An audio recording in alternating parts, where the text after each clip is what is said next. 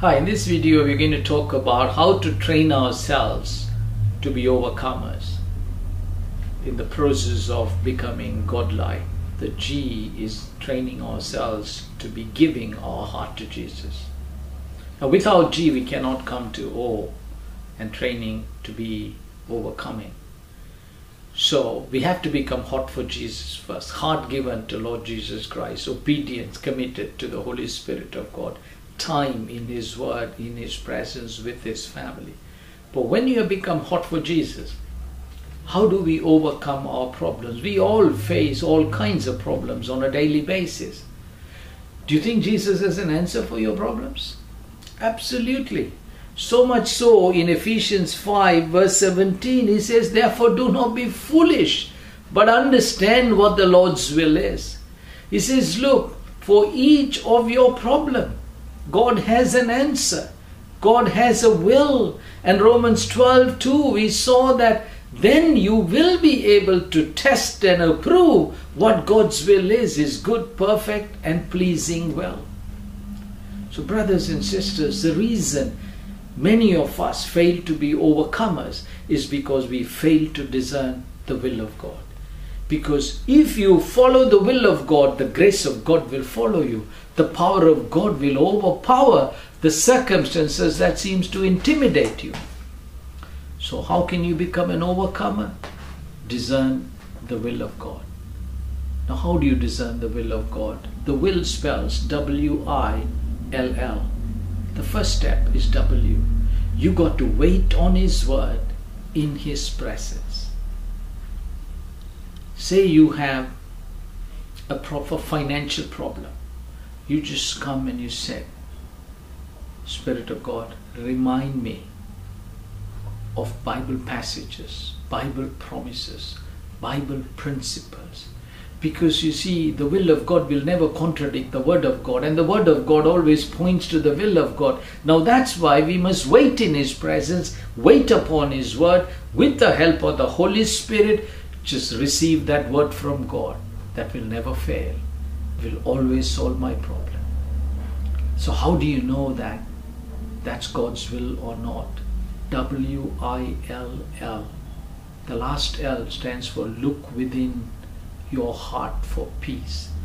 The peace of God is one of the greatest evidence that you have spotted the will of God. Because the Holy Spirit of God is in you. He's in your heart. He will say, yeah, that's it. That's it, brother. That's it, sister. But sometimes, okay, you're waiting in God's Word. You don't have complete peace that this is what you should do. Then you go for the I of the will of God. Inquire from mature Christians. See, that's why we need to be part of a fellowship. There are brothers and sisters who have trained themselves to discern the will of God much better than you and I. So that's why God puts teachers, God puts elders in the church. We go to them, elder, I'm not so sure what I should do in these things. See, they have trained to listen to the Holy Spirit of God. They do not conform to the patterns of the world. Their minds are renewed. So, when the Holy Spirit speaks through them, you may find the peace.